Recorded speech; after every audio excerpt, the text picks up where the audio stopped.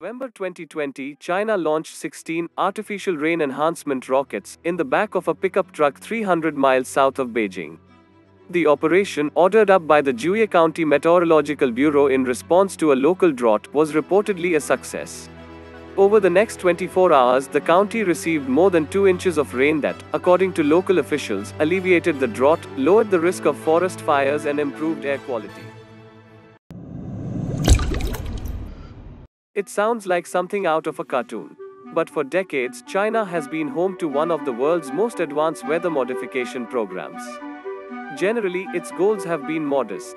More rain in arid places, less field-destroying hail, and sunny days for big national events. But that modesty is starting to give way. On early December 2020, China announced plans to expand its rainmaking capabilities to cover nearly 60% of the country by 2025, which is about to cover area larger than India.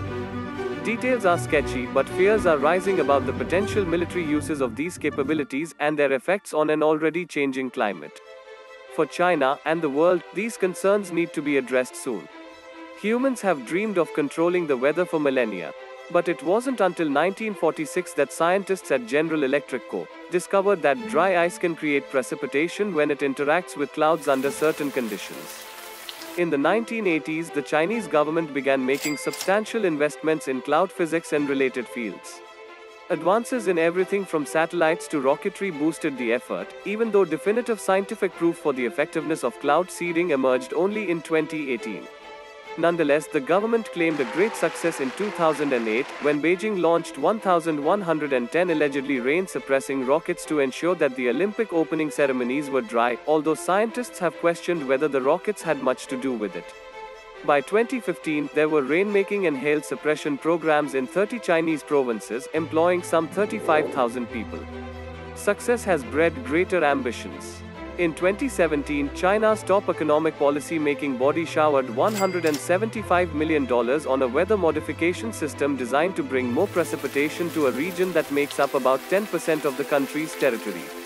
A year later, Chinese aerospace and defense companies were reportedly building thousands of fuel-burning chambers intended to produce vast amounts of precipitation along the Alaska-sized Tibetan Plateau. But as the US learned decades ago, even modest success at weather modification is sufficient to worry rivals and neighbors. And other Asian countries are increasingly concerned that China's program could negatively affect the monsoons and regular rains that have fed their people for millennia. Although the science behind such schemes is still debatable, this isn't an idle worry. In a region where tensions are already rising over access to water, weather modification will at best appear like diplomatic pressure, at worst, it looks like a weapon.